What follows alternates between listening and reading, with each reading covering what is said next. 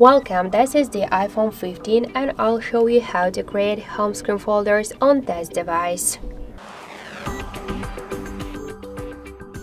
So first, you should hold for a while the application and drag this up to another one. And we could see that we just successfully created the new home screen folder. By the same way, you could add here more applications, just hold and drag it to your folder. If you want to rename the folder, just open it and tap on the name. After that, enter the new one, for example the apps.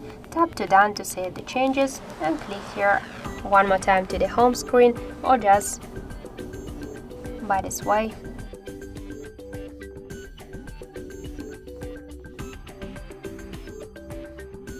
Click here to done.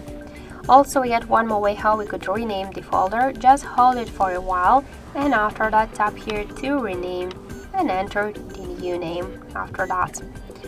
So also we could move folder here on this screen. We should just hold it for a while and drag it just by this way.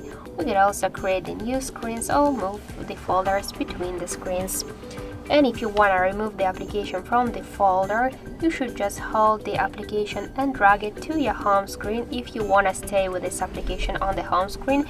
But also you could remove it by click to remove icon, but don't click to delete app, just tap to remove from home screen. After that you could add the same application to your home screen. And also we could just